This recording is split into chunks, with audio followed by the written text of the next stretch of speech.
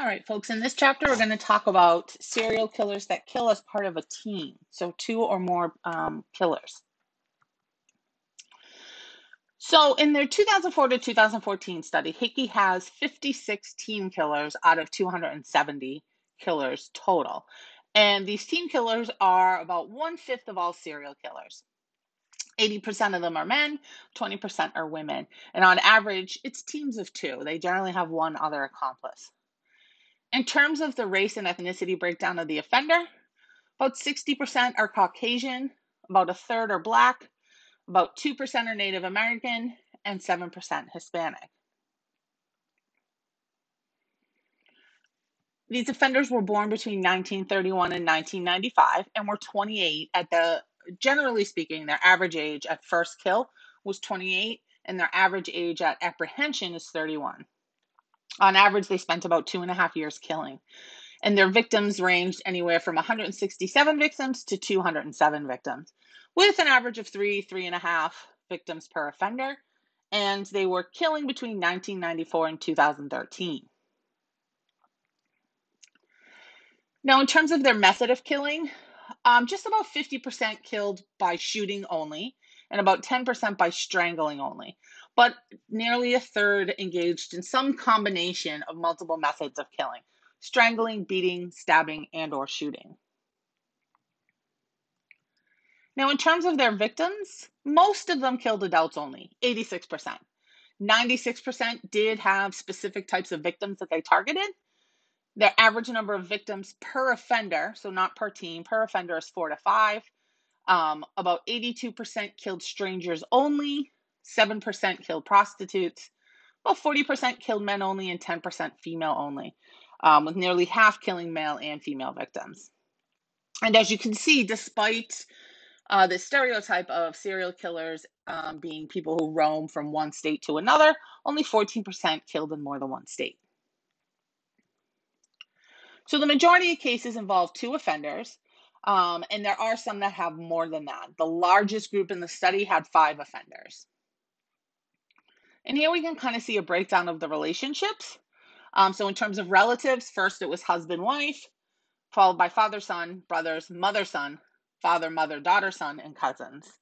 And in terms of non-relatives, male-dominated teams, heterosexual lovers, gay lovers, lesbian lovers, and then finally female-dominated teams. So in the non-relative category, males almost exclusively assume leadership, right? So we saw there very few, female leadership was at the bottom.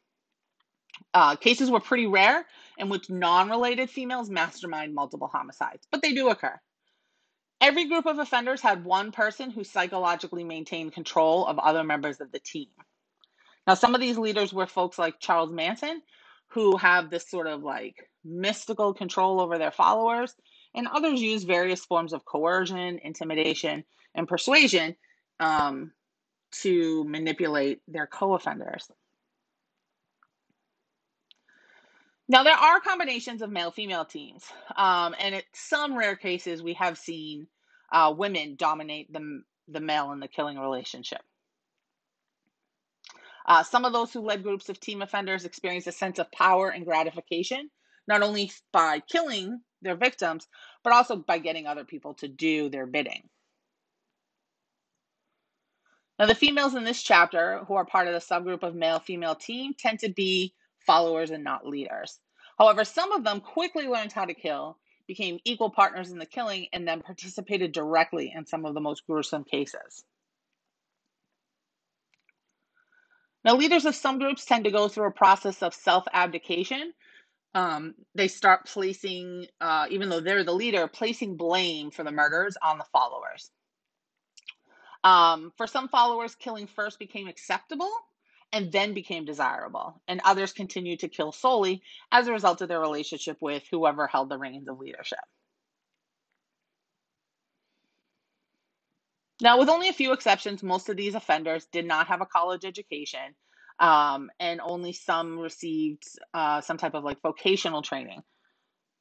And here we can kind of see a breakdown of their careers before or during their murderous rampages. Remember what I said in the previous chapter, there's no such thing as unskilled labor. But we can see here, right, there's nothing really here in terms of occupations that help us predict who would become a serial killer. Now, in this study, there's 114 teen killers, and they're responsible for between 426 and 583 murders. So roughly 15% of all the murders in this study. They're responsible for 4 to 5 killings per offender, and they tend to be local killers, right? So they tend to remain in proximity to their killing sites. They're not generally place-specific offenders. And because of this, if their bodies were discovered quickly, it became easier to catch them. And so here we can see the breakdown from 1850 to 2004. So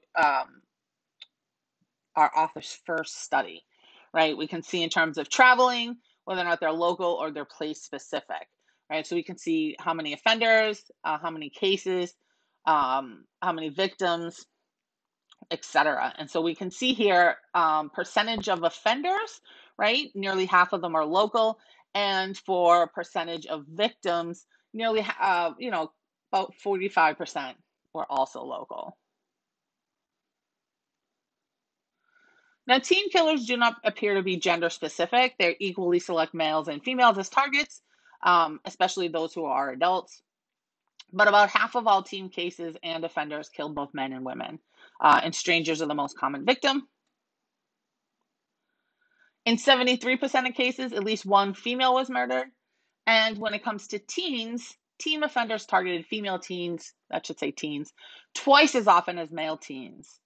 Now, as we've seen in our prior chapters, individual lifestyle really plays a role in the odds that you will become a victim of a serial killer. So again, people who are engaging in high-risk behavior tend to be at higher risk.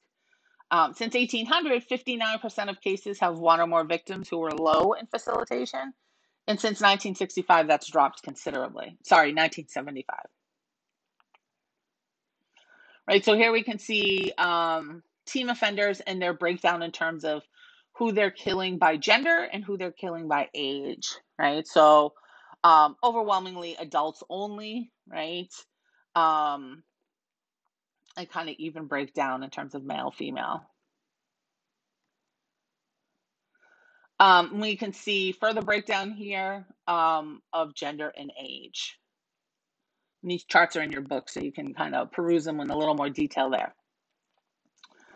And then here we have the breakdown by relationship, right? So strangers, we can see here 75% of cases, 79% of offenders, right? Overwhelmingly, really like far and away the most common victim. We can also see their preference for victims, right? So again, strangers, we're seeing kind of the same things that we saw play out with the male solo killers, followed by acquaintances, followed by family. Now, by 2014, the average number of victims per case had fallen from 9 to 12 to 4 to 5 victims per case. Having more than one offender involved in serial killing didn't increase the number of victims per case. Solo offenders were a little more likely to kill more victims, but not by much. Now, in terms of methods, guns were most commonly used by team offenders, but guns only is about 25% of cases. So only about 25% of cases is there just this one method of using a gun. Now, the purpose here, remember, right, serial killers are not trying to kill someone quickly, right? They want to keep them alive so that they can subject them to torture and mutilation. And so more than half of offenders use 2 or more methods. And several expressed enjoyment in being able to perform acts of sadism.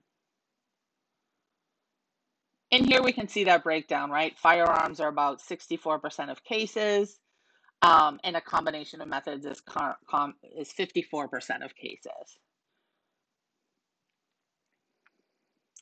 Now, teen killers compared to solo killers are more likely to kill for cult-related reasons, and some do use ritualistic torture, but most belong to larger teams of killers and are not the planners or decision makers.